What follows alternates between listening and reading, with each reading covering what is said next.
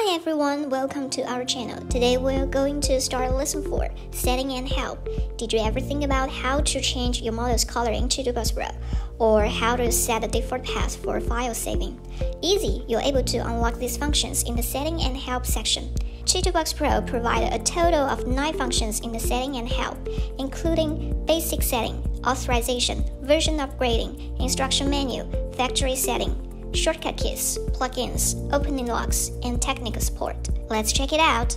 Click here or use Ctrl+Shift+M. The setting window will pop up.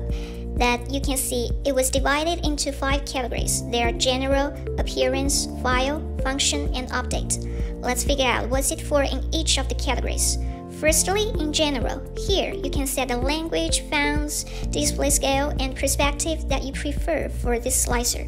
Also, you can choose whether or not to show the model frame, axial motion display, coordinate system, or hide platform in repair page. Furthermore, if you want to modify the translation in this software, click the gear icon here, choose the source text you want to change, type in the content you want, click apply, then it's done. Also, CHITUBOX Pro allows to import or export the translation file, which is pretty handy.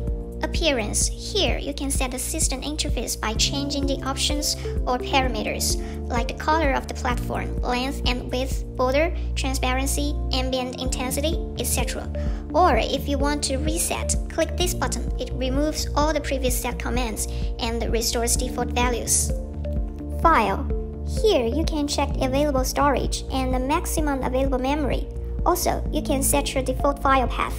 Another option here is to auto-save your files. You can set your file location and time interval of the auto-saving. By avoiding the file loss situation, system will save your files automatically from time to time. In order to distinguish the files, you can use the special setup for the file's name. CHITUBOX Pro also provides characters for replacement, or create your own characters. Function. Obviously, in this section, already explain the details for each checkbox, including volume calculation, VGA compatibility, thumbnail preview, auto check, and the graphic tool reminder. By the way, it requires a restart to become effective. Upgrade. Check the box. The system will pop up updating reminder when CHITUBOX Pro launches the latest version, vice versa. Authorization. You can log in your account by clicking this little man here. If you haven't registered yet, click here. It will redirect to CHITUBOX official website. Apply one. Very simple and easy. Click this button, choose Buy Now. Also, it will redirect to CHITUBOX website. That you can buy CHITUBOX Pro license here. Then you will get a license code to activate your slicer. And you can check all the information of your license here. Also, you can unlink it at any time. Version upgrading. To check the latest version of CHITUBOX Pro. Instruction manual. Redirect to CHITUBOX official website to check the detailed descriptions. Factory settings. If you need to resume to the default setting, click here. Shortcut keys. Here's the shortcut key list. Also, you can check the list by clicking the little arrow here.